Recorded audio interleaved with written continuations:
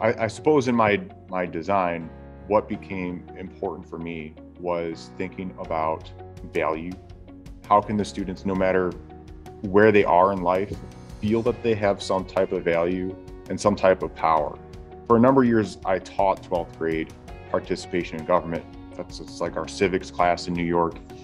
And a lot of students walk into that class feeling that they don't have power in the first place. So I spent half of the year trying to convince them, no, you actually do have power, and here's all the things that you can do. So this was kind of like my plug for the kids before that, like, hey, here's a time where people engaged from different levels and how they had power, and here's how it interacted.